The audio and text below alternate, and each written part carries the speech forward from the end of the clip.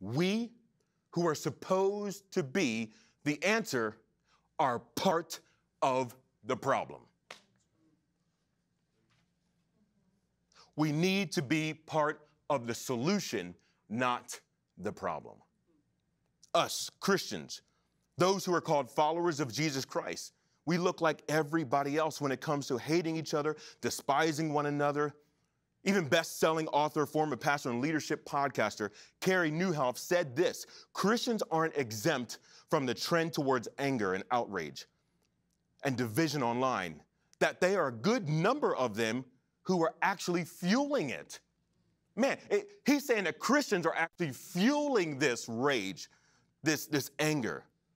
And if you're a Christian and you're not fueling it, are you doing anything to counteract it? Well, how do we counteract it? I'm so glad you asked. I'm so glad you asked.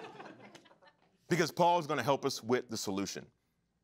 Verse 17, never pay back evil with more evil. Do things in such a way that everyone can see you are honorable. Never pay back evil for evil. Never. And that's hard because we are a payback type of people, right?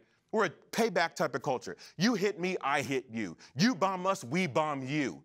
You cut me, I'm gonna cut you. I cut you, I shank you. I won't thank you, but I shank you. How many got a shank on right now? How many got a shank on right now? How many got a shank? How many got a shank? I mean, that's just what we do. This is a powerful instruction by the Apostle Paul, but it really started with Jesus. Paul is using the very words of Jesus. Let's rewind a little bit, because in chapter 5 of the letter of Matthew, who is an eyewitness to Jesus' ministry here on earth, he writes in his letter in the New Testament that Jesus arrives on the scene and delivers the Sermon on the Mount. This is the breakout message, you guys, and basically gives a lot of, I know it's been said, but I'm telling you to do this. Turning everything not upside down, which is what they thought, but turning everything right side up. He says, I know you've heard it said, basically meaning, I know your religion tells you to do this, eye for an eye, tooth for a tooth, which means if someone does you wrong, you do them wrong. You get them back. And this was the Jewish law. This is actually how they practiced. Jesus says, don't get back at them. Turn the other cheek. This one. Turn the other, no one laughed at that. Do you get that? Cheek? You got it? If you are slapped, turn the other cheek. Now, some of you are like, hold on, wait. I was with you, Pastor, till you said that. Listen, somebody slapped me, they gonna get slapped. In fact, everybody in the room getting slapped. It's just gonna be a slap. Don't you dare slap me. Don't you dare. Listen, calm down. Calm down. Not only that, he says, if someone takes your shirt, give them your coat as well.